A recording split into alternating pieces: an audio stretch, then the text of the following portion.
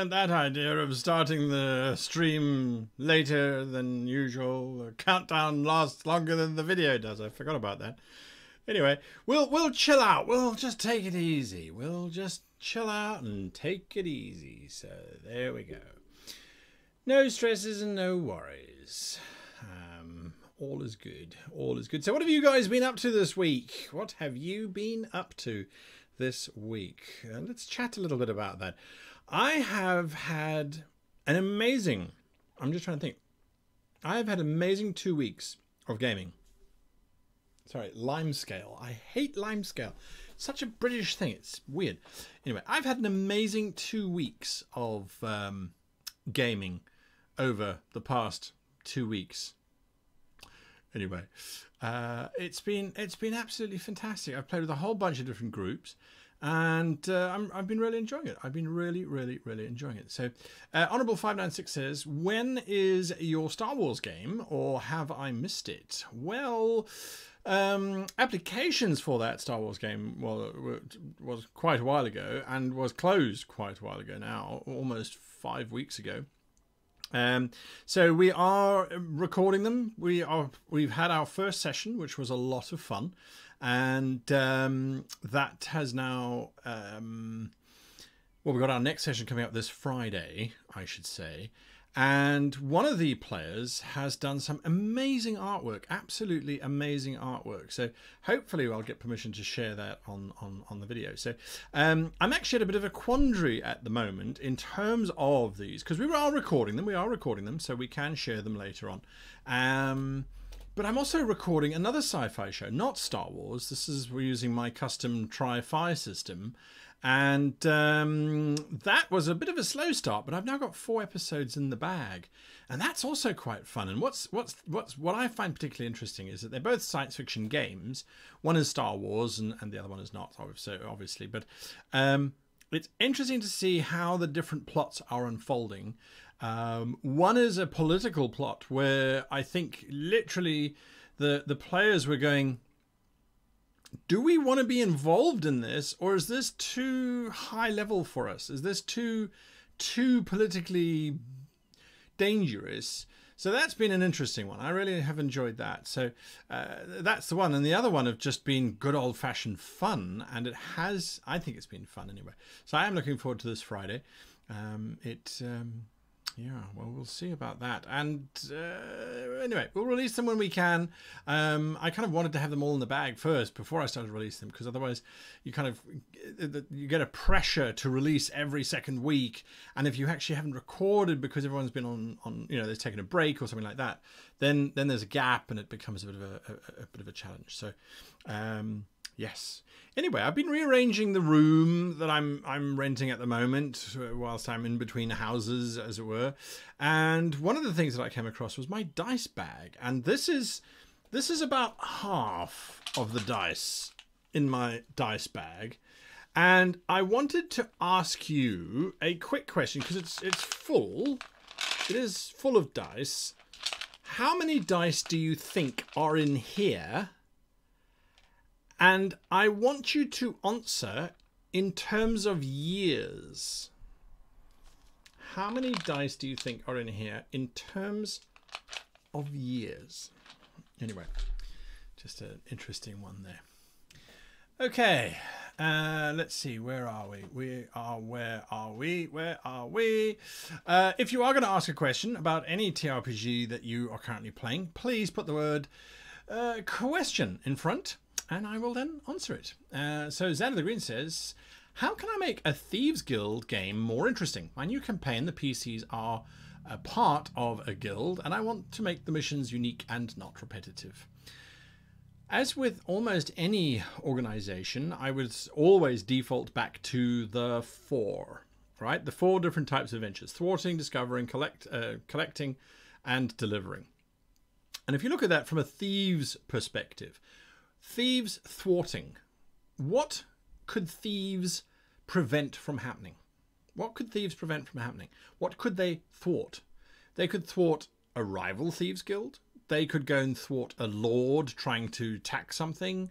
They could thwart a rogue thief who has broken away. There are lots of thwarting missions that thieves could be sent on. Collecting. Well, that's an obvious one. Break into the castle and collect something. So you don't want to do that too often because, as you said, it becomes repetitive. But sometimes it could be a living thing. Go and collect this box and there's something alive inside of it. Go and collect this animal and the animal provides a major problem. When it comes to delivering, well, that's a reverse, which is quite fun. Go and break into something. That's always fun. Go and break into the building and place this here. We're setting evidence. Welcome all of the forgers. Welcome World Anvil. Welcome World Anvilites. We're actually going to be showcasing some World Anvil stuff later on in today's show. So that's how I would look at it. And then discovering, it could also be, we need to know what the Lord is planning on doing. So break into the Lord's castle and steal his plans. That certainly can work very well as well. And I would do that. I would sit around those four, look at those four, and then try and figure out what is the motivation, what is the goal behind the Thieves Guild? What are they trying to ascertain? What are they trying to get to? And I think that's also important. The Thieves Guild, they want power, they want influence, they want money. Do they want to protect themselves from an external threat? Are they under threat? So I would then turn to look at it and say, okay, well, where does the master of the Thieves Guild want to go? Look at the politics within the Thieves Guild. And this actually goes for any guild for that matter. Who's in charge? Who wants to be in charge? Who should have been in charge? Who was in charge and wants to get back into it? So there's lots and lots and lots of ways that you can add to your adventures to look at them from different perspectives. And if you work through one of each of those, that's 8 or 9 adventures already. And so there you go. There you go. That's what I would do with that. White Tiger 225 says, game has been put on pause because one player wants a break, but he also doesn't want to do 5th edition anymore, while my other players do want to do 5th edition. Should I continue the game without them for the sake of the other players? It's a common problem. And as I discovered, I like to explore different systems. My players didn't. They liked 5th edition. They liked playing 3.5. So if it's one player who doesn't want to change and they want to take a break, let them take a break and let the rest of your group carry on and try and find another player. Try and find another player. Bring in some fresh blood. It's amazing what a bit of a new perspective at the gaming table brings. Sometimes it can bring new life to the group. Sometimes it can be too disruptive. But that's part and parcel of role-playing, I believe, is the social contract that we all form when we start to play. And I look at my Star Wars game, for example, where effectively it was pooling together 5 people who had never played together before, and they had to work out their social contract as they were going along, and work out also the courtesies that one has to afford to your fellow players when you're playing online rather than around the table. So I think it's part and parcel. So yes, if you have one player who doesn't want to play or wants a break, let them take a break. You carry on. Don't stop just for one player. I am of the firm belief that one player does not cause the game to stop running, unless you only have a one-player game, in which case you can find another one. So anyway, there we are. If you're wondering what people are talking about in terms of 6 have done me for 40 years, 30 years, we are asking the question. These are some of my dice that I happen to have with me. They were so important that they went with me from South Africa to Japan, and then from Japan to the UK. How many years worth of dice do you think are in this jar? How many years worth of dice? And this is a mixture. There are dice from Monopoly sets. There are dice that have weird numbers. There are skull dice. There are giant dice. There are small miniature dice. How many years do you think is in this jar? So there we go. Daniel Lands says, I need advice on a 5th edition D&D PC, my first ever. Which I want to be a paladin who swore the oath of the ancients, but I also want him to have a wild, uncontrolled side. Any suggestions? Berserk, multi-classing with a barbarian, or race like Canthrope or other shapeshifter. Daniel, if it's your first character, I would have the wild side being part of the personality of the paladin. So often when we're creating characters, we just look at the stats and we look at the races and the builds, that we forget all about the personality, which is not in the rulebook. As far as I know, 5th edition has never released anything which has given you any kind of direction on the personality of that paladin, or of any character for that matter. So if your paladin has a wild side, why not have it that your paladin has a short temper? And that your paladin, when confronted and when their triggers are punched, the paladin flies into an uncontrollable rage. It doesn't have to be lycanthropy or barbarianism. It really doesn't have to be any of that. It could literally be he just loses control, sees red and goes mad and just starts attacking stuff.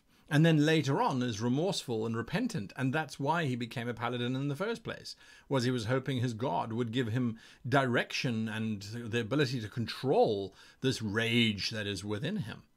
I think that's a far more interesting character than going, well, I'm playing a barbarian paladin. Okay, but what is the paladin like? What is the barbarian like? It's the same thing, but you've now multi-classed. I've never been a fan of multi-classing personally. I think you don't get the best of both worlds. I think you fall between both worlds, as a matter of fact. So that would be my suggestion. You don't need an excuse.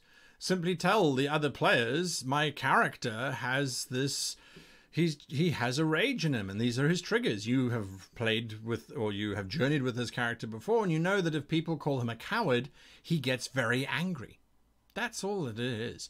It doesn't need to be a mechanical excuse. It could be a personality excuse, and that afterwards your character is repentant.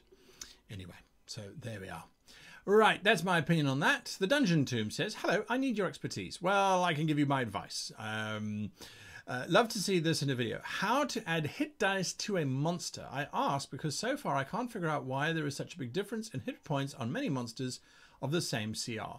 In the damage, it shows in Chapter 9 that the CR3 have between 110 and 100. There's an archer. Okay, so what you are asking me is why are the imaginary numbers for some imaginary creatures bigger than the imaginary numbers for other imaginary creatures? You're looking for a mathematical solution. I'm afraid I certainly cannot give you one. I cannot give you a rules reason either. All that I can give you is this piece of advice. Why not just add more hit points to those creatures if you feel they need to be tougher? There's no rule saying that you have to use the monsters as written. At no point do any of the rulebooks in Dungeons & Dragons ever say you may not, as the Dungeon Master, change these values. As a matter of fact, there's a paragraph which says you can change anything in this book as long as it's to your liking and you let the players know. So simply let the players know, listen guys, I'm using the Monsters Manual as a reference, but the monsters are all my own. And then you can make the hit points whatever you like. So if you want them to be higher, then that's absolutely fine. And if you want them to be lower, then go for it. What are the monsters representing as far as the player characters are concerned? They're representing monsters that they have to overcome. Mathematically, they are representing an imaginary number that your players' imaginary numbers have to overcome, using the same mathematical formula, in theory. But unless you are at a convention where that is, or with your table where you are where you like that kind of simulation, then it really doesn't matter. You can change those hit points as you like. So there we go. There we go. That's my opinion on that one. But I'm sure there's plenty of people in chat who might be able to help you with your conundrum in terms of why there is a discrepancy.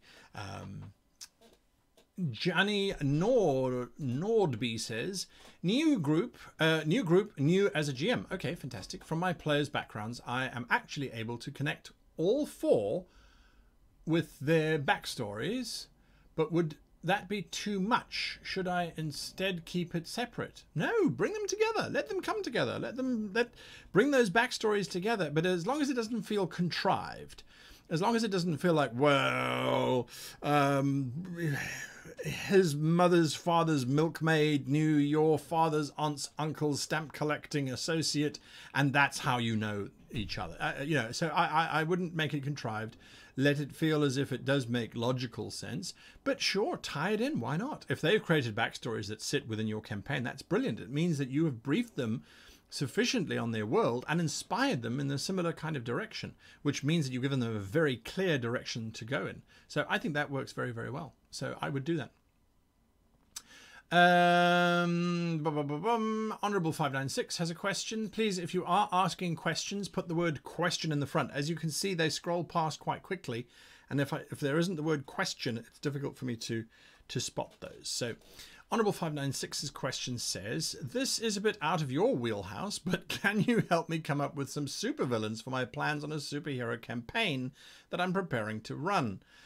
I've got enough heroes, but I need more villains. Okay. Supervillains are always fun from any kind of space.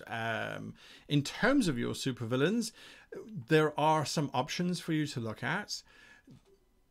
Well, let me rephrase. What are your supervillains trying to achieve? That is what I always look at. So is it safety? Is it world domination? Is it all the money in the world? I go back to looking at those and saying, okay, so what is it they really want and why do they want it? So if you look at someone like, say, I was going to use a bad example. Well, they turned it into a bad example.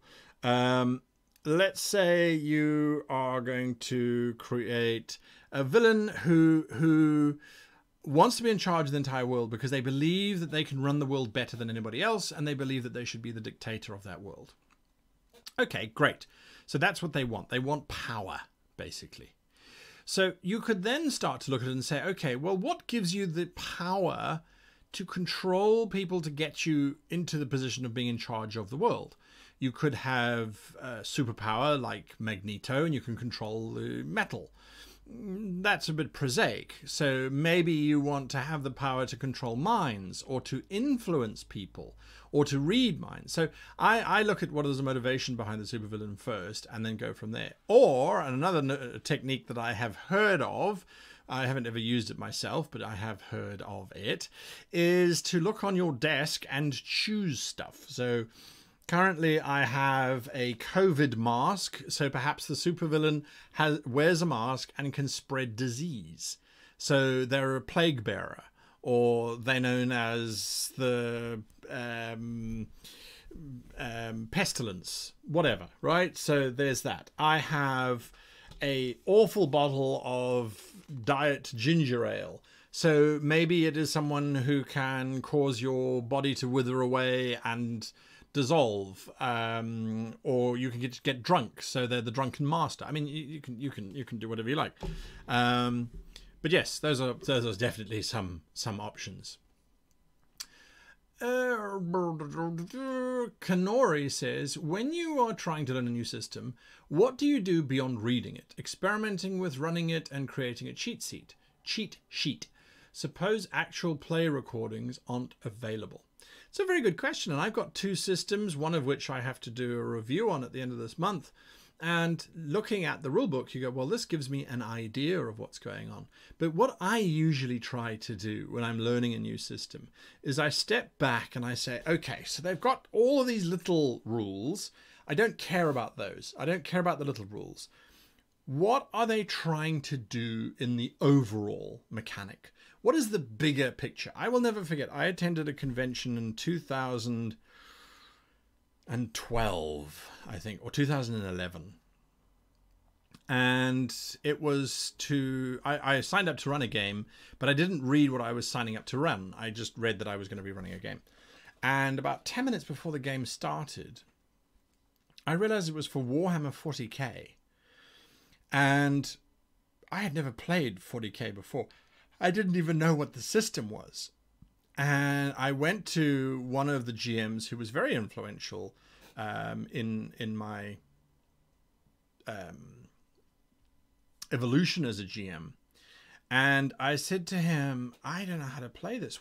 I can't do this. What should I do? And he said, it's a percentile system. You roll under the percentile and that's it. That's all you need to know. Go run the game, my son. And he was absolutely right. Absolutely right. I said, okay, it's percentile system. Right. Give me one of the character sheets. Let me look at the skills or the whatevers that are available. Okay. Combat. I don't know how that works, but this is how I'm going to say it. You shoot to hit, you dodge to miss it or avoid it. And there we go. The players had an absolute amount of fun. And as we were going, some of the players had played before and they're like, well, actually, this is how it works. Okay, that makes sense. Let's now start doing it that way. So I definitely would do that. I would definitely do that to you. Suggest that to you as a way of learning the game as well.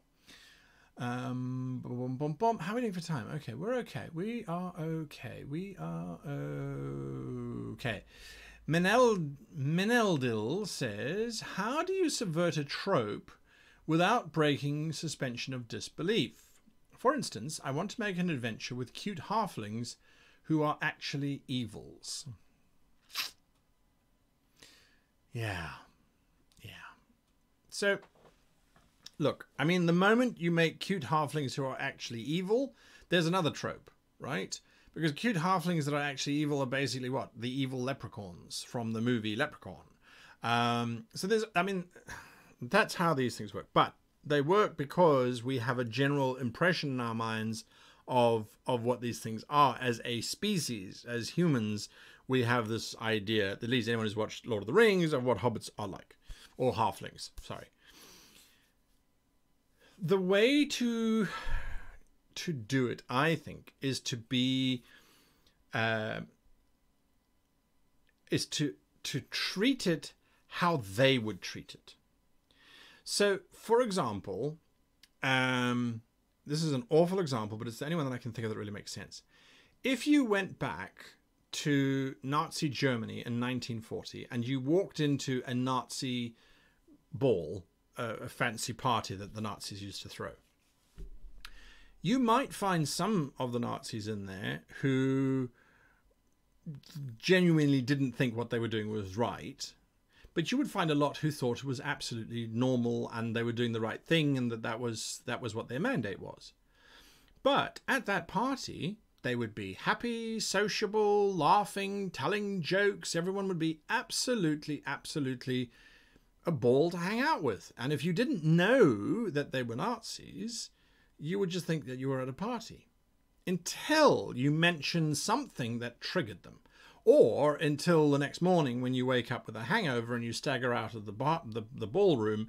Oh, and there happen to be those very same people who were absolutely wonderful, and now they're executing women and children because they think they're a subspecies. So when you are looking at your halflings and you want to make them evil, play them as if they don't see themselves as evil. Play them as if they see what they do as absolutely normal. And that will make it even more shocking. So the party might arrive in the village and there's the happy hobbits, halflings, and they're smoking pipes and they've got fish curing and there's some meat on the rack and it's all brilliant and wonderful. And the PCs talk to them, and they're quite happy to talk to the PCs until it comes down to dinner time, and the PCs get invited to dinner because, well, why not? And then a half-naked elf gets dragged in front of the party, and the lead hobbit turns to the party and says, which part would you like? The leg's quite tender, I see. It's got a nice pair of buttocks on that one. I'd suggest going for some rump, perhaps. And then suddenly the party goes, what? And before the party knows it, the elf has been slaughtered and is now a roast on the spit, and the halflings are having a marvellous time. Would you like some more beer with your rump? The trope's gone because the party will be so blindsided that they wouldn't know what on earth had hit them, hopefully. And so suddenly they now realise these halflings are completely and utterly nuts and really need to be put down. So that's what I would do. Something along those lines. Yeah, that's what I would do. Possibly. Tom Hartnett has a question, and I have an answer for your question.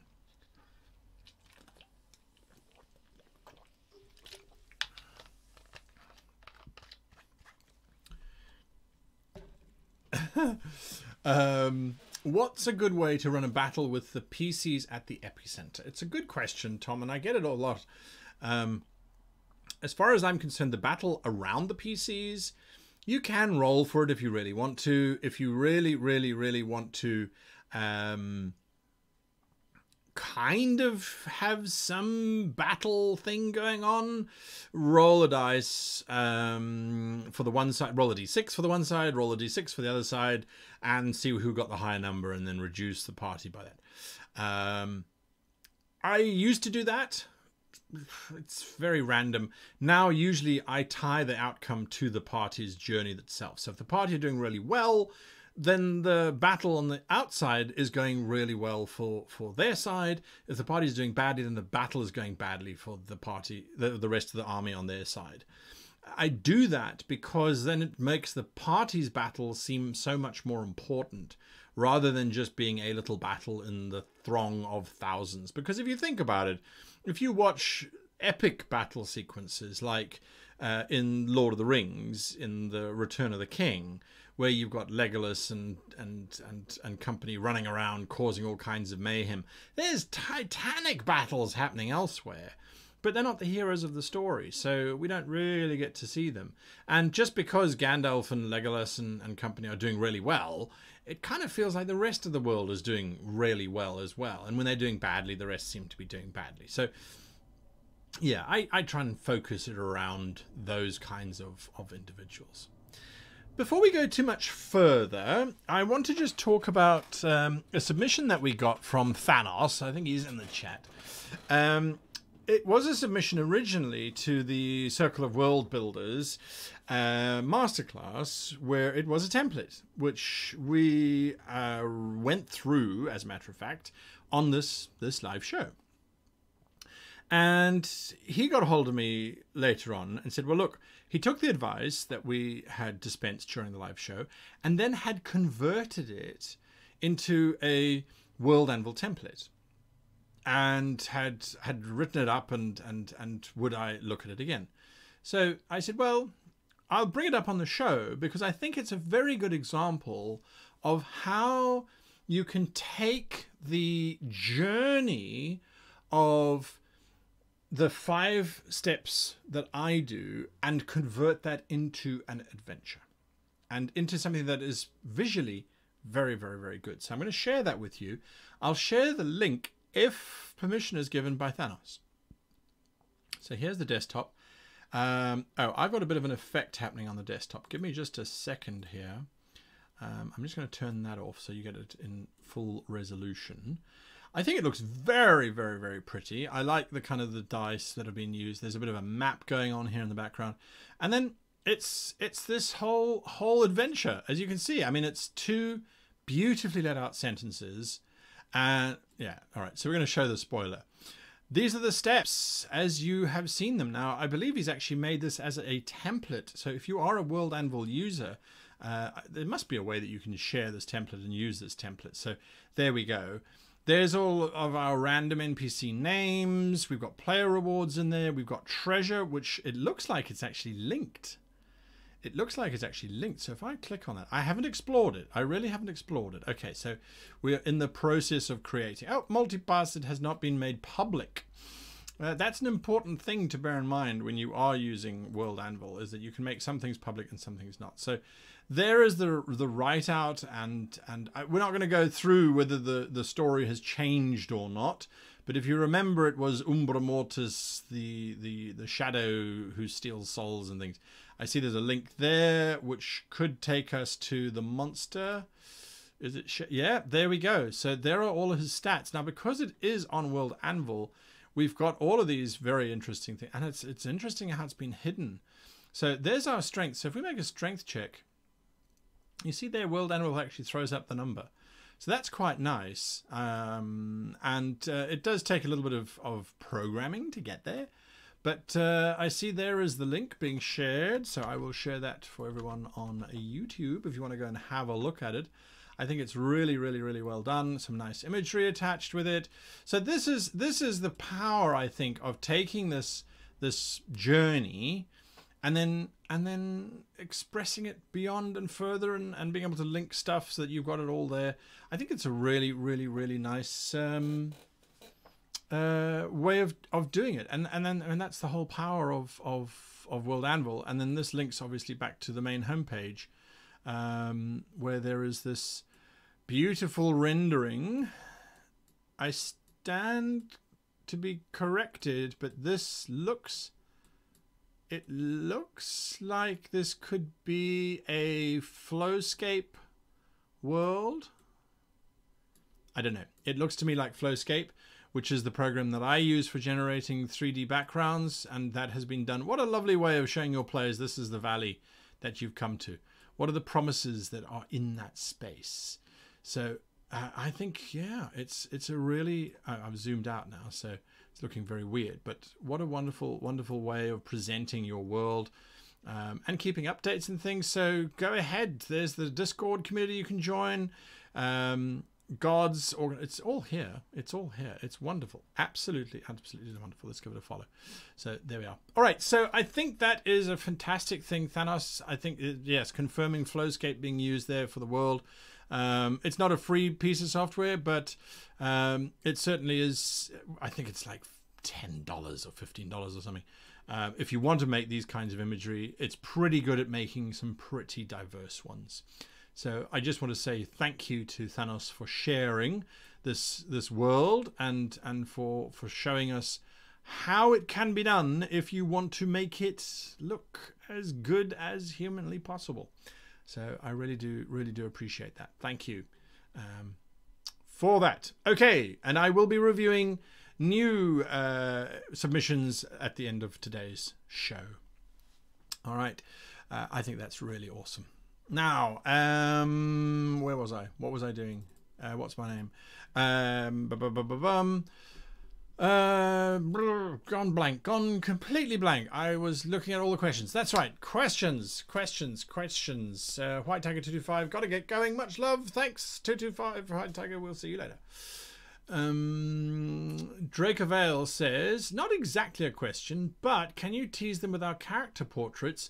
Inky did such an amazing job. Inky did do an amazing job, and Draco, I will if Inky gives permission. But until she gives permission, then I'm afraid I can't share it on the live stream. But I'm sure she would say yes, but I don't want to assume because that would be dangerous. I see the actual adventure Thanos is sharing as well, so I'll just repeat that for the folks in YouTube. Okay, so 596 Honorable says, my current plan to start the superhero story is having a general big bag type ramping up operations to retire. She's pregnant, right as the PCs get involved. Do you have any plans to make that flow more naturally?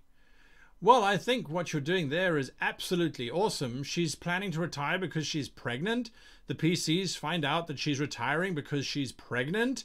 Well, of course. Yes, they fight their way. They get to her. She's like, I'm pregnant. Just leave me alone. Of course, who or what is she pregnant with? Of course, she's pregnant with the DNA impregnated child of one of the superheroes. And that is the demon monster god thing that gets given birth to at the end of your first campaign leading into your second campaign.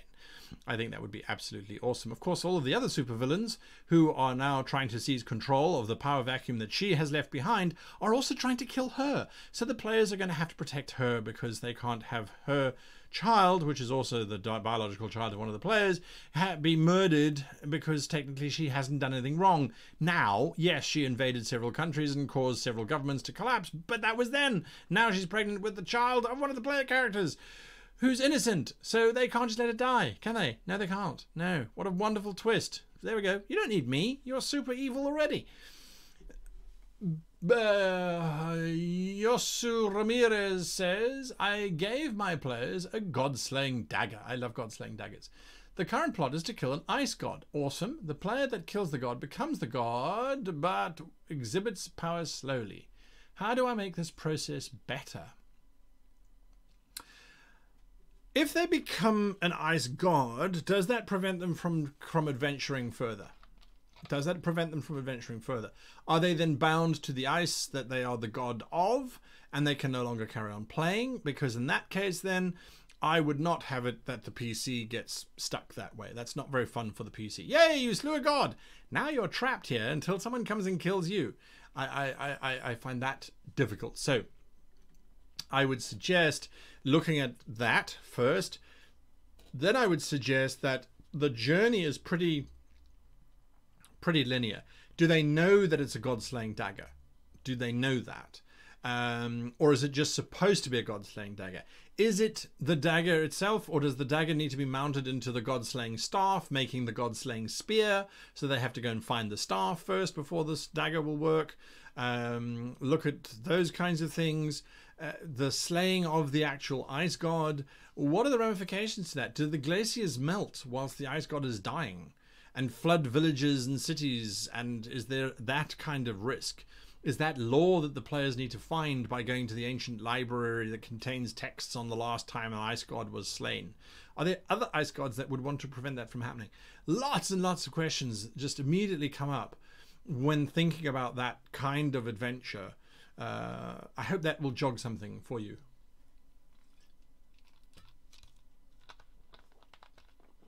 Okay. This is not too bad when flat, actually. It's not too bad when it's flat. And it's green, so that's why it's transparent, obviously. Well, it's transparent plastic, because it's transparent plastic. Anyway. Honorable 596, my current plan. Okay, we've already spoken about the pregnant woman. Nicholas Morrow says, compliment, you're doing an awesome job. Happy Father's Day because you are my GM father. Well, there we go, Nicholas Morrow. I've never, closest I've ever been as a father is the 2 dogs that I had, and I'm fairly certain. Yeah, no, I'm fairly certain they are much happier where they are. I saw a photograph of them the other day. They are both the same as me, just fat. They're obviously having fun where they are, which is great to hear. But yes, there we go. Thank you very much. I really do appreciate the compliment. Nothing wrong with that. DW Rollins, I literally just upgraded to World Anvil Grandmaster to use this template. Thank you, Thanos. Thanos, I think you should write to Demetrius and Janet and tell them, hey, listen, I need this or that, so please give me 10% of that sale. Another question. Oh, no, same question. The Dungeon Tomb says, okay, here is a GM question.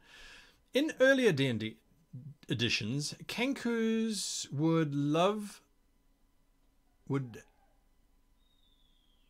Kenkus have low light vision, but in 5th edition they don't mention what vision they have, but there is no light vision in 5th edition. That's right.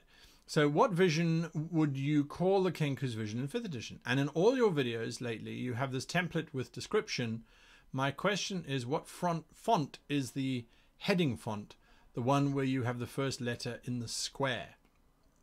Okay, well, Dungeon Tomb, the font of the first letter in the square, I don't know what it's called. I have thousands of fonts. I would have to open up the file and go and have a look, which is a bit of a process.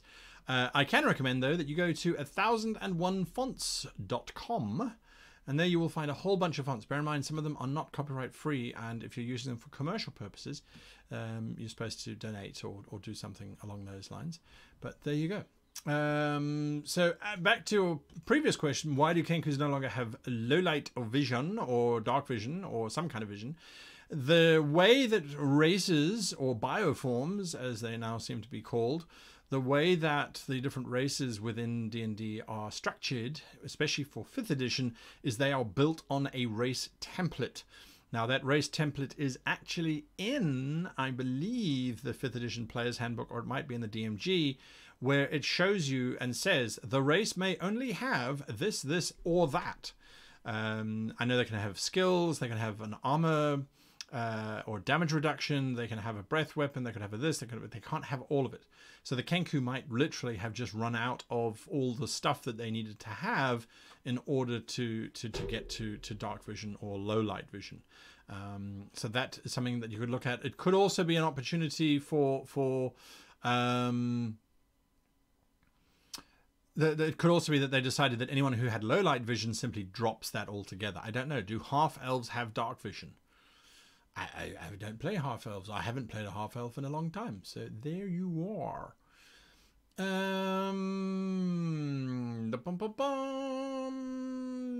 Skadoodle says, how do you create a good and believable political reason for a war to explode? Mine seem too superficial and bland. Okay, so how do you create a good and believable political reason for a war to explode? To give you the trite answer, there is never a good reason for war to explode. If you look at the origins of the European wars, some have started because one leader stole another leader's wife. Some have started because a treaty was signed that said if another country was invaded, you would counter-invade. I don't know if those are good reasons. Another one started because there was a difference in opinion of the religious choices of the same country or of different countries. So the biggest thing I can say, though, is that very often wars are not started because of a single reason. There are lots of little reasons first, and those usually come together under the guise of a big reason. So that is definitely something to look at. When Germany invaded Poland, going back to World War II, the rest of Europe went, "Oh, it's so bad. You really shouldn't do that. You really shouldn't do that." But then when Germany started moving south and attacking what is now the Czech and Slovak republics, they still shouldn't do that. And then it was when they hit Belgium and Holland, where the treaties forced England to get involved in the war. That's when the whole thing just erupted, and it changed from being a sort of a Germanic thing to suddenly being a global event. And remember, the Americans weren't involved either. They didn't want to be involved. They were sitting on the fence, and rightly so. It was a European war at the start.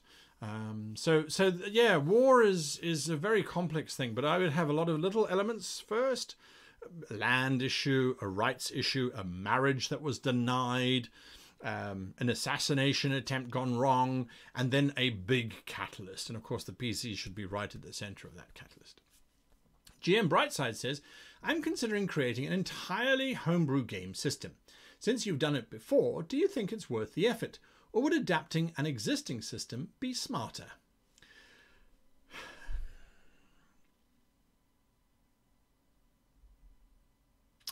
I would say, on the whole, it is worth it. If you are a game master in general. Why do I say this? Because I have, in 30 years of role-playing almost, I have created many systems. I have tried to create many role-playing systems, standalone systems, and sure, none of them are as big as D&D. None of them got published. But as a game master, I was so much more empowered, and I think perhaps that's why this channel, to a large degree, is so anti-rules, is because I have sat there and struggled with, how do you balance this race? How do you balance this spell power? How do you do this? Or I have made the game system, and then suddenly, oh, I do see the audio is quite low. Sorry, let me get a little bit louder for you. Why is this so far away? There we go. There we go. Okay, so that should be a little bit better in terms of audio. That should be a little bit better in terms of audio. So, by having tried and failed and tried and succeeded sometimes, I can sit back and look at a rule system as it exists. So whether it's Dungeons and Dragons or Torg or Maximum Apocalypse, whatever. I can sit and look at them and go, okay, this is what I think they're trying to do. And because I understand a little bit how gaming works, this is what I expect the rest of the rules to be like. And so it makes it easier to go on that flow, but it also makes it easier for you to make up rules on the fly. Where it's like, well, there is no rule for riding an elephant whilst airborne and the elephant is doing somersaults. The rule book doesn't have anything like that. And there is nothing that comes close, you know, so you can then make up a call that you are more confident in because you've tried to design this stuff yourself.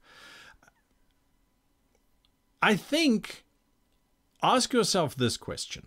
Why are you trying to make the role-playing game in the first place? So if I look at the Tri system and I look at the Tri-Fi system that I've been working on this year, why did I write it? There are so many good role-playing systems out there. Why would I write it? I wrote it because I don't yet see a role-playing game that does what I ultimately want, or what I ultimately enjoy about role-playing, which is having control over your destiny while still not being in control. I know it sounds weird, but as the GM, you have complete control over the destiny within the game, but the players don't. And so I have always wanted a system where the players can't tell you the outcome. They can't tell you the story. They don't drive the narrative. That's the GM's job. But the chances of their characters succeeding are not necessarily based only on dice, but are based on their choices as well. So that was my design intent with creating the Try and the Try-Fi system. And I think it's kind of getting there. We're using the Try-Fi system for my sci-fi game. And so it's kind of working. I'm looking at it, I'm going, my players are now seeing how the system works, and they're going, I really need to succeed on this roll. So I'm going to roll the dice, but my character is going to put everything they have into succeeding. And then they actually succeed. I hate systems where it's like, oh, you can spend life and then you might still fail. I hate that. So anyway, all right. So yeah, it's a big question, and I like it. So Nicholas Morris says, can you give a few examples of how you would use dinosaurs in a D20 modern game for traps and environmental puzzles? Dinosaurs in a D20 modern game. Well, 10 points to you for using a D20 modern system anyway, my personal favorite of all time. How you would use dinosaurs for traps and environmental puzzles? Well, one of the things that I would love to see, if assuming that they are living dinosaurs, I would like to see a sauropod being used as a bridge. So the characters have to run across a sauropod and get from one tip to the other. We now know how they used to walk, or at least we think we know how they used to walk. They definitely could act as a very nice bridge or crane. So I think that could be quite a nice one. I think also you could have territorial hunting zones of various predators, maybe some of the raptors, and they need to move between the territorial zones and not set off the raptors. If there's two packs, they can walk between the two because neither of the two packs will come close enough to attack the players because they're worried about each other. So you could look at something like that.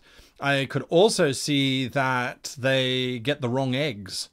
So they have some dinosaur eggs which they think belong to some of the duck-billed dinosaurs, the hadrosaurs, but instead they actually belong to, I don't know, Triceratops or something. And as a result, they're being stalked by this mother Triceratops, even though the hadrosaurs, they're trying to give the eggs back and then the hadrosaurs are attacking. I mean, you can go mad.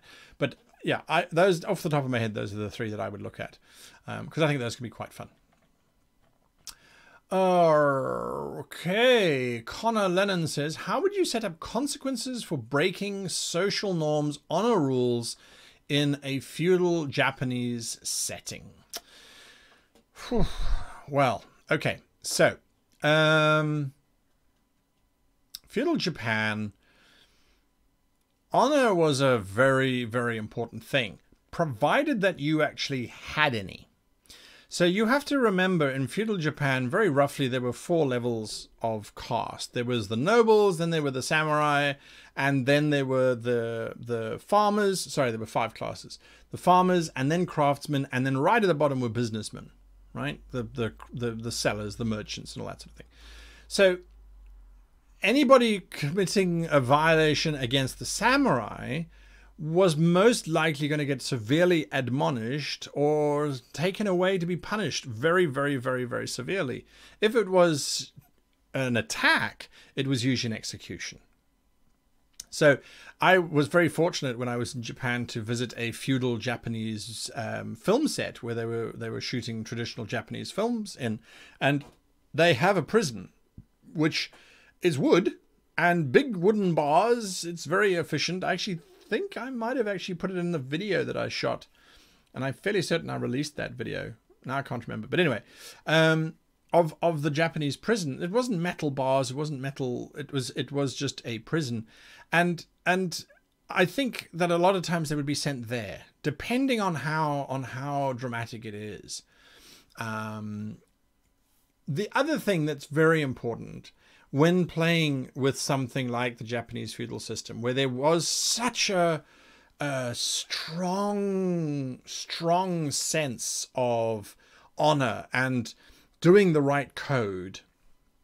That should be in your session 0. You should say to your players, okay, we're playing in feudal Japan. That means if you put your hand on your sword hilt and you are looking at a fellow samurai, at another samurai, you are now stepping into combat. And that combat is to the death. And if you are wrong, you have brought dishonor to yourself and to your family and to everyone associated with your family. And now there is major problems.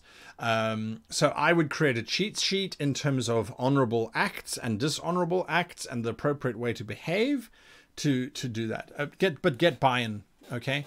Get buy-in. Definitely get buy-in. Scorched Claw says, can't stick around too long, but thanks for everything that you do. My campaign hit a brick wall and I wasn't happy with it. I've just finished rewriting the whole thing using the 5-step adventure guide and very pleased with that. Fantastic. I'm very glad to hear that. Thank you, Scorched Claw, for sharing. Bright Light X, and then we're going to go into reviewing the 5-step submissions from you guys. Bright Light X says, it would be weird for a campaign. Would it be weird for a campaign where the whole world and the PCs are evil, to make the players fill in a small survey on what are okay and what are not okay topics to explore? So I have a reference for the whole campaign so that I don't forget things after session 0. Absolutely. And there are many options there. There really are. There are templates that you can download, and the name's just gone out of my head. He's sometimes in the chat. He shared with me a social contract questionnaire where it asks, are you happy with, do you have any phobias? Do you have any prejudices, or are there prejudices that you don't want to explore? So you don't have to ask someone, are you a racist? It would be more along the lines of, are you... do you mind if racial topics come up so we can explore those things? And it's a very difficult space. It is a really difficult space. I mean, I remember when I released my video years ago on racism in role-playing and why we shouldn't have racism in our fantasy games.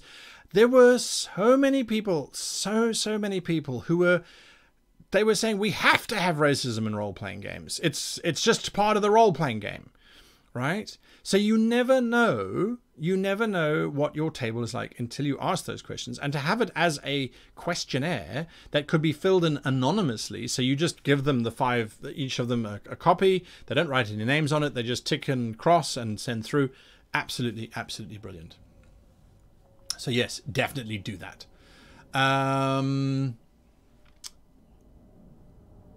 I'm seeing here second Thanos's question. What was Thanos's question? Ask it again, please. I missed it.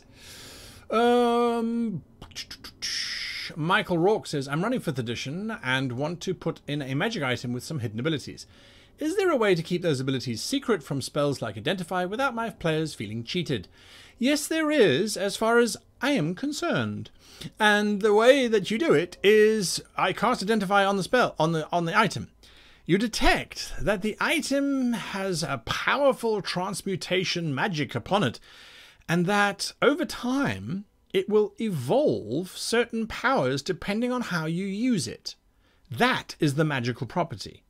So Identify will tell you, yes, it's going to evolve different powers. What are those powers? We don't know. It depends entirely on how you use it.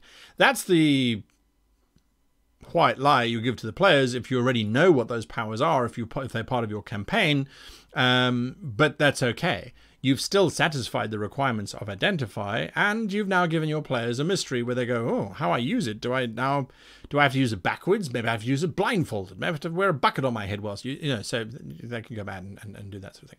But that's definitely what I would do. Walter Neslima, and these are the last 2 questions that I will take before we go to look at the reviews. So hold your questions for next week if you have more. Welton Eslima says, how can I use the 3-clue method in the adventure template?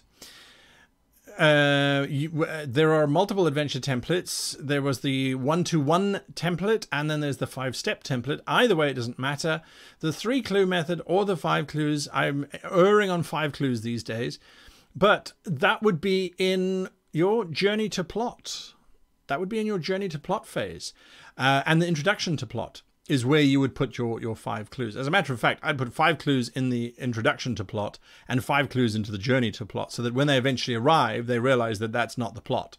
So in the first section, the clues all point to the murder being committed by the little old lady who writes novels for a living.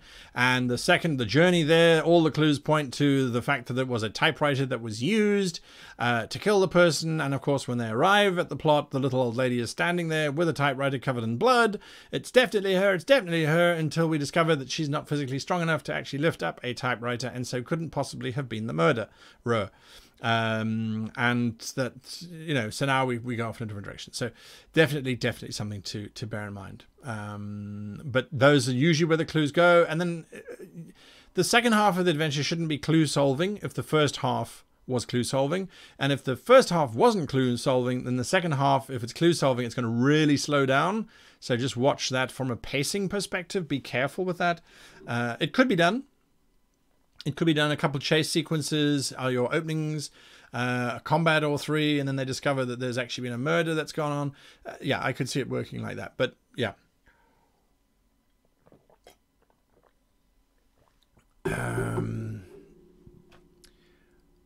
Thanos says, did you fix the goblins, as I have no idea how to access them, having redeemed by first on Wednesday?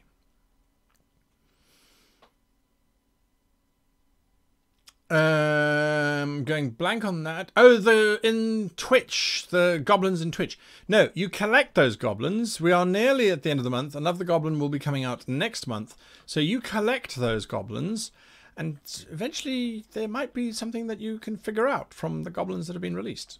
You tell me. We'll get there. So that's all you need to worry about. Right, so Serpent's Embrace, last question, and then I'm already going to do it. I'm going to open up the thing so I don't forget the thing, because I'm going to forget the thing, and then I'm not going to do the thing, and then I'm going to get shouted at for not doing the thing. Where the hell did I put them now? Submissions. Okay, cool. I have them ready. Serpent's Embrace 2 says, you briefly mentioned the topic of the PC putting in 100% effort on a particularly important role. Can you elaborate on how you would prefer dash dang? So Serpent's Embrace, what I mean by that is that 4th edition D&D was a good example. You had your daily power, which was supposed to be this epic power that you could use only once a day, and it was meant to be super powerful and make your character epic.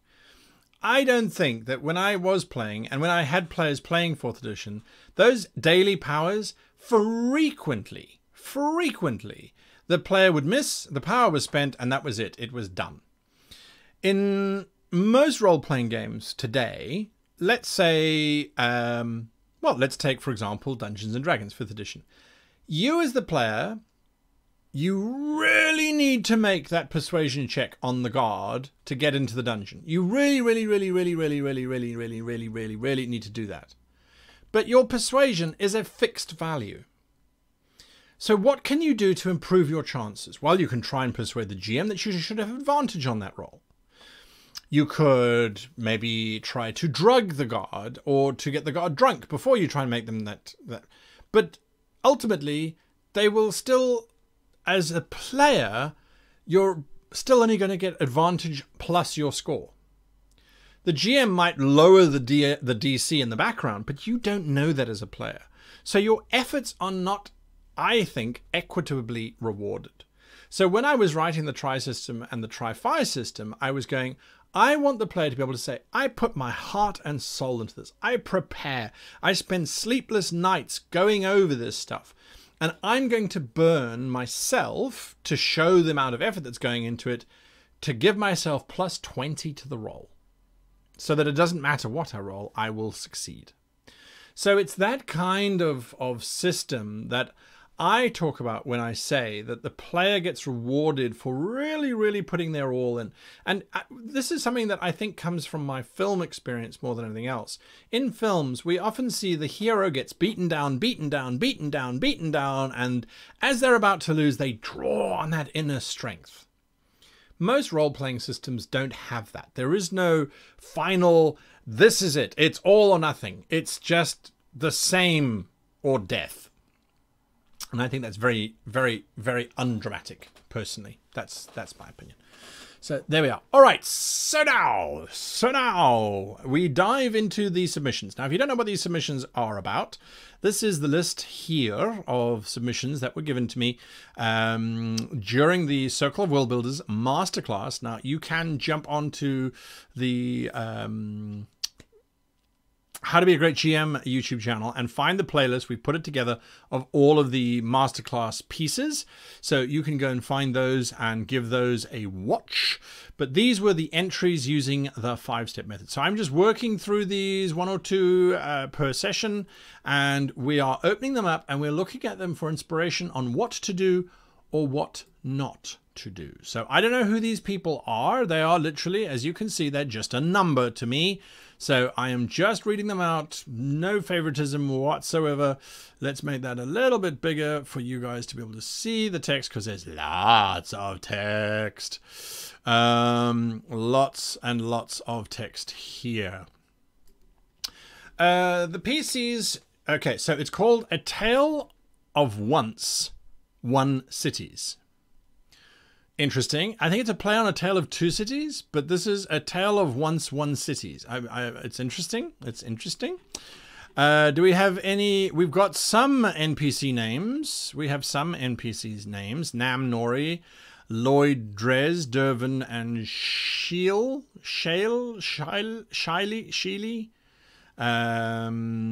Okay, so there we go. What has been seeded during this adventure? Well, it hasn't been played yet, but I do see that there are some options there for us. Let's go into it. Let's jump straight into it.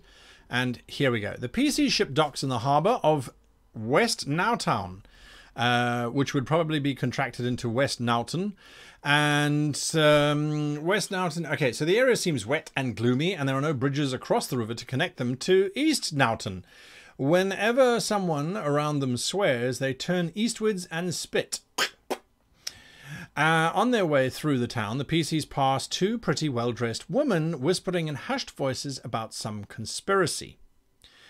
Okay, so it's a standard let's go and meet the locals type of thing. You can get this template from my website. That is www.greatgamemaster.com. Look under the Great Library and you will find a section there called Circle of World Builders, and it will be in there for you. It's a little bit buried, but you will find it. It's a PDF called the 5-step form. So look for that. All right, so okay, so we've got this scenario. We've got some ladies whispering in hushed tones. It's a miserable space. West and East Nowton obviously don't like each other. Okay, that's interestingly set up. What's the conflict for this? One of the women is attacked and killed by Jack of Faces, a mid-sized human in ragged armor wearing a cloak with hood. The other woman shrieks and runs off in one direction after bumping into one of the PCs and dropping an ornate bracelet.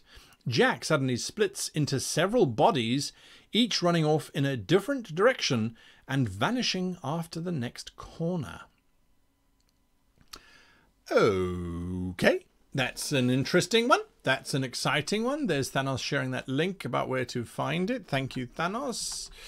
That's for the 5 steps. That's for this template.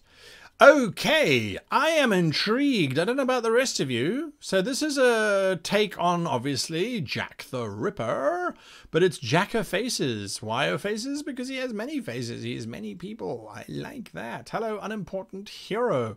How are you doing? Anyway, so the guards arrive, start questioning the PCs what happened, and soon know it was Jack of Faces, a serial killer supposedly from East Town, who was cursed with a split corporality. Not several personalities in one body, but the other way around, several bodies in one personality. They offer the PCs a reward for catching the murderer. Okay, so if we look at this journey to plot, this is in the wrong place. This is actually arrive at plot. This is the plot. Please go find Jack of Faces. Right? So that's something to bear in mind. Okay? that is something to bear in mind, is this should be one up. However, the conflict is, when the PCs start investigating, they come across some street thugs who have seen them picking up the bracelet. After being defeated or befriended, they, or a nearby urchin, drop the name of Vaughan Sidebaker, one of the western town's best jewelers. He might know more about her. Who is this lady? I'm not convinced that the PCs are going to care about the bracelet. I feel like we needed a little line somewhere where Jack of Faces kills the one woman. As the other one runs off, he shouts after her, "You're next." So that it inspires the PCs to then want to go to finding this woman and to tracking down the bracelet. The street thugs, again, I'm not convinced. Are they picking up the bracelet? That's how it's written here. I think the PCs would have picked it up if they had seen this happening, to be perfectly honest with you. So there is definitely that. There is definitely that. But okay, let's keep going. Because now we're discovering it's not the plot. Vaughan can identify the bracelet. He sold it to Nancy Drew.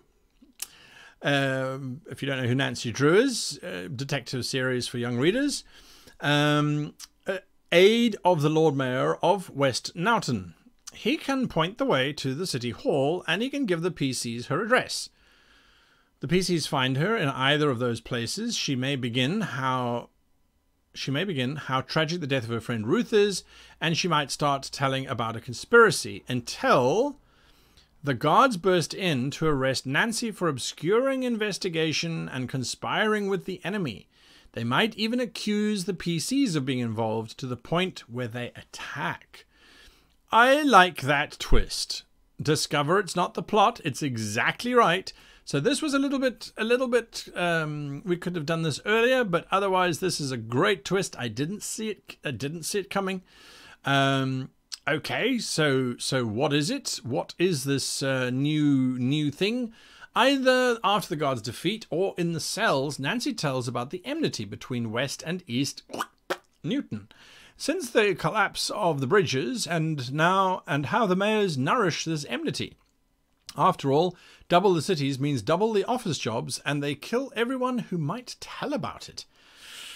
At that moment, they are on a small island offshore to plot their further course.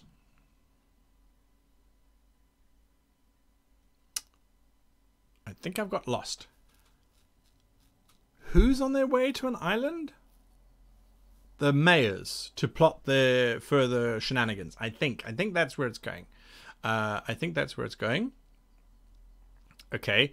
What I don't see here, though, is why or what the PCs could do about it. Right? So sometimes we give out what we think is a plot hook. Oh, the mayors are... And what do we want? What do you want us to do about it? Shall we build a bridge? Shall we expose the evil mayors and say that they're... I mean...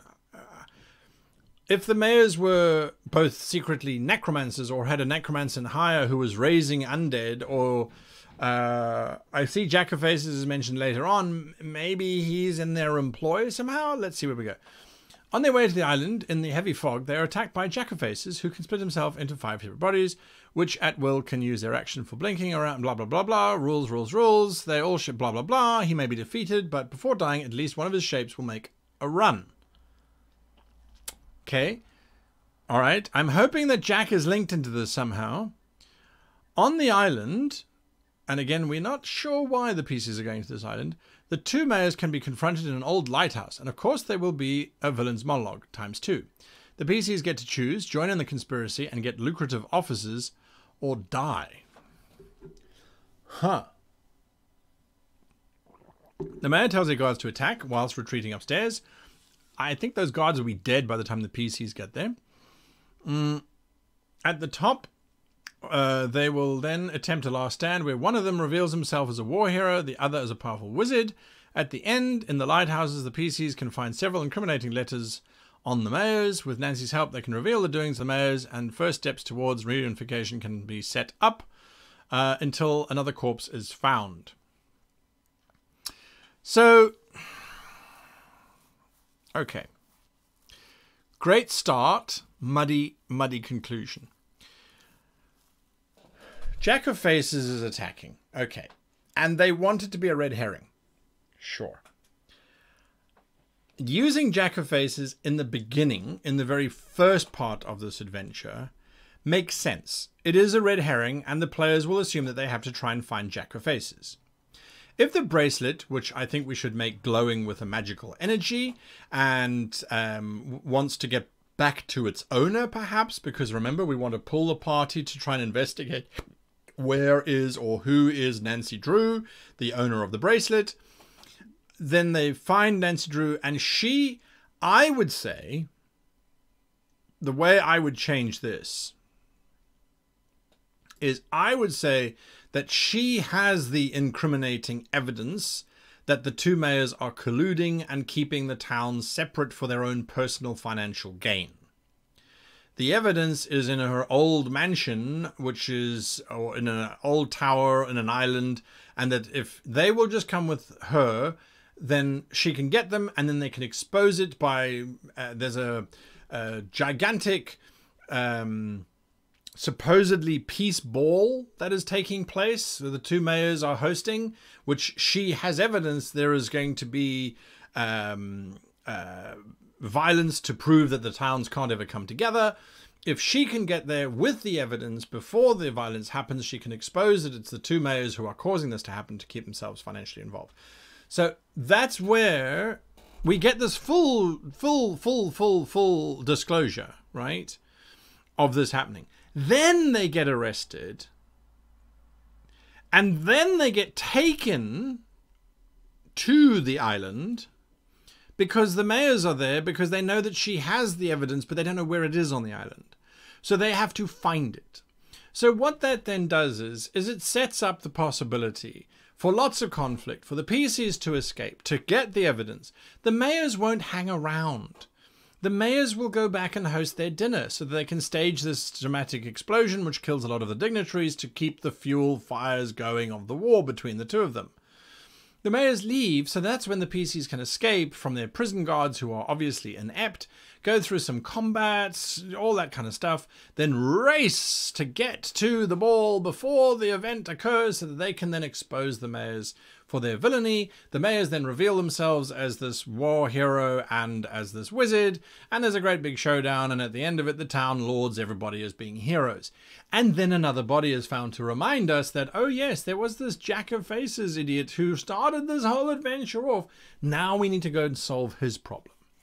Rather than bringing him back, remember the goal is not to repeat yourself, and that is exactly what this is. It's a repeat, and as a result, it makes Jack of Faces suddenly a very important character in something that he has nothing to do with.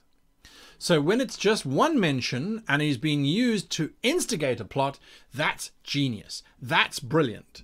Because the players now know who he is, there's a little bit of a connection to him, so the next time he strikes, in another adventure, they go, oh, but he killed Nancy's friend, remember? And that got us to the mayor thing, and okay, great. So don't use anything more than once. That's really the way to judge.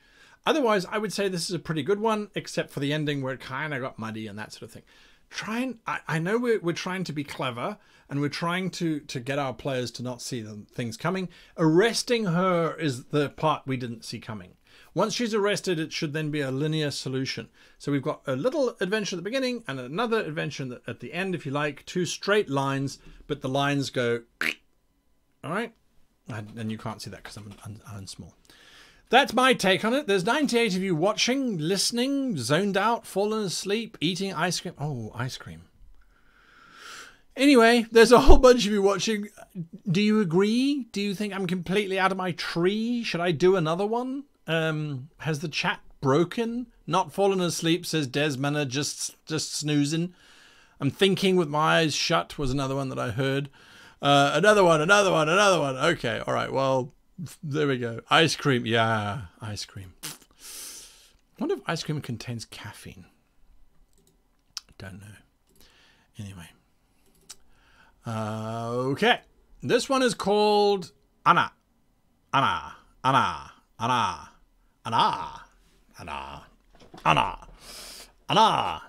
Okay. Anna. Right. Yes, we've got time to do another one. Anna, and we've got some random names. Analucia, Brandlebur. I like that name, Brandlebur. Grummer and Calathea. Calathea, or Calais for short. Calathea, it's a nice name. I like that. Well, let's see. Comment is, I hope this is Japanese since Anna means whole. That's interesting. I did not know that. There we go. Anna. Anna. Yeah, Anna. In which case, then it is pronounced Anna. Okay, so fellow traveller invites PCs to come to a wonderful annual festival. How nice! She is quite serious and is undisturbed by the fact that the annual festival turns out to be quite bloody. Her parent is a high priest.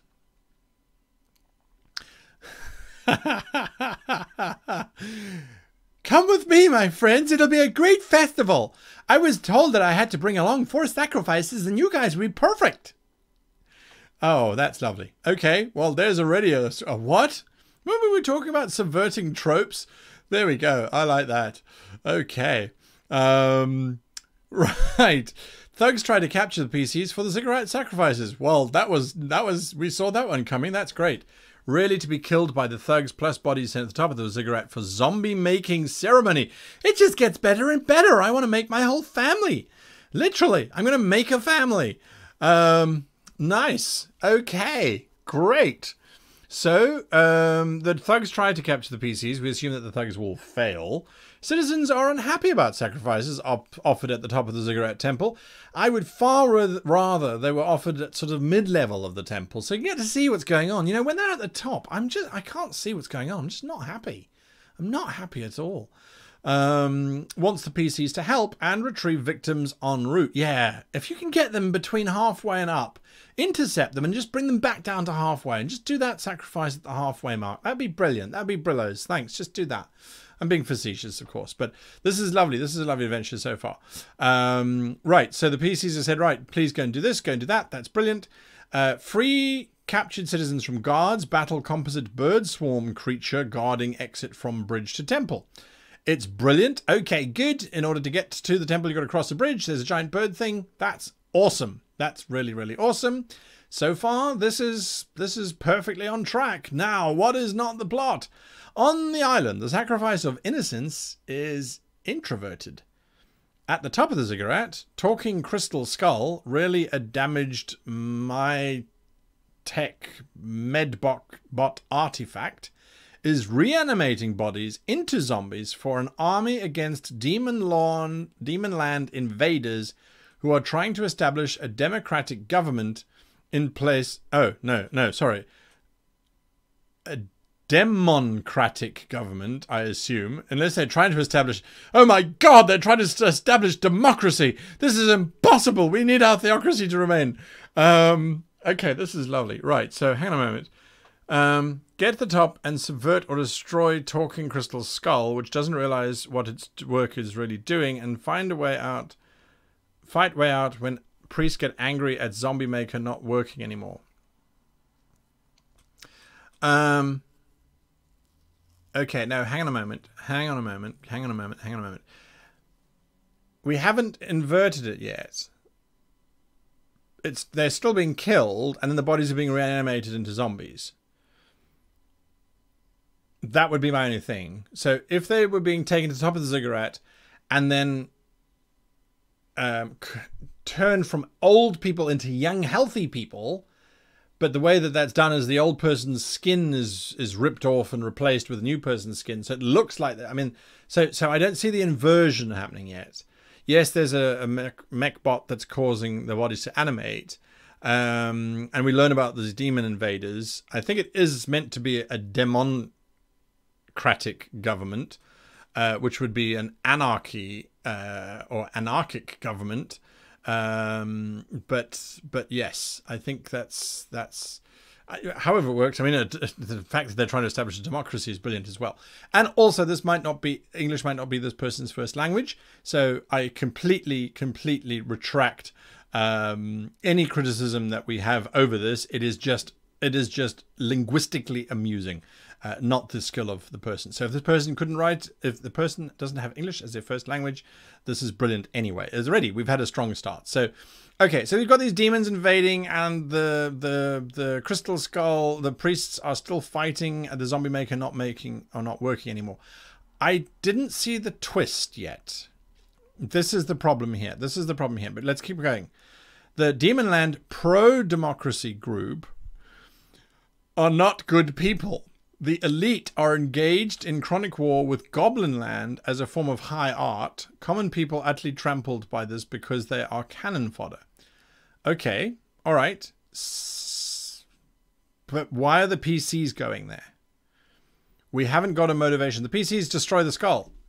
Problem solved, folks. Now you can sacrifice on any level. You don't have to go all the way to the top. Or there are no more sacrifices because the thing is done and there are no more zombies coming out of it. Well done.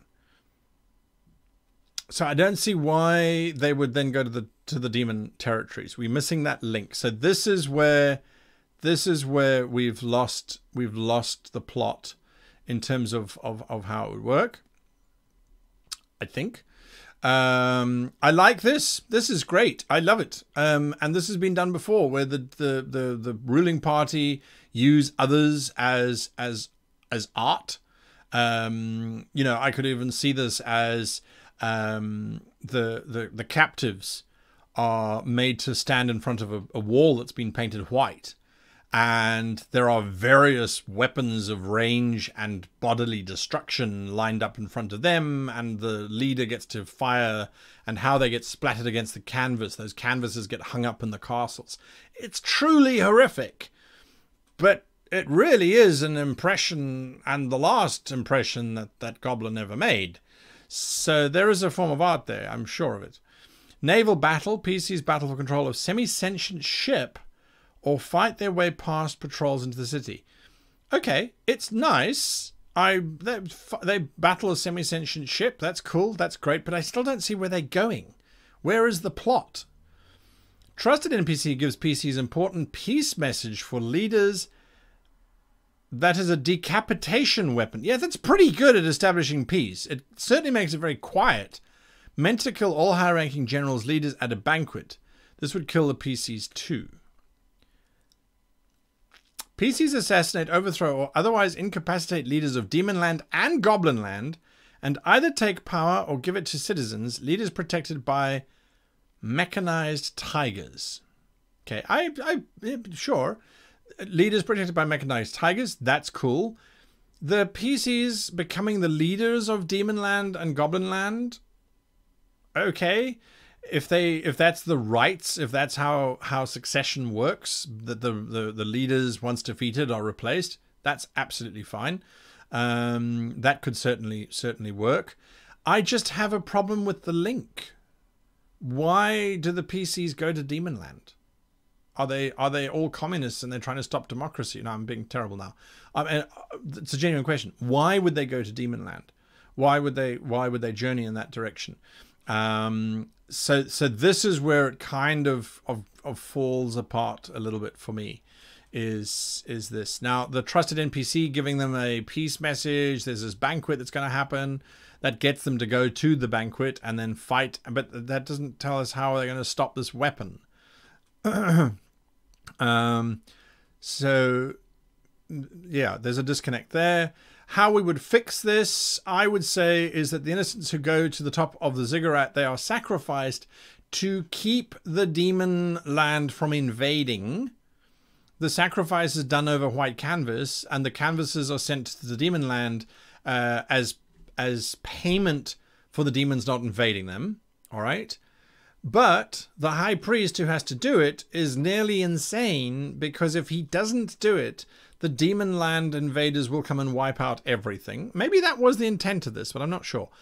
The medbot thing I don't care about. That's unimportant here or there. Take away the zombie army. We don't need it if the whole thing is that they're making artwork for the demon people.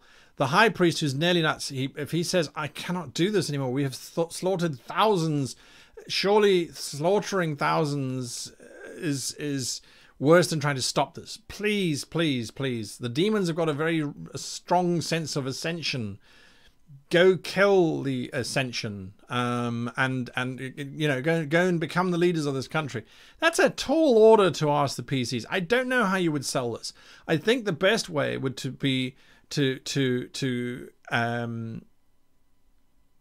show the demon land that they could invade, but they will be repulsed by the PCs, who are their protectors, perhaps.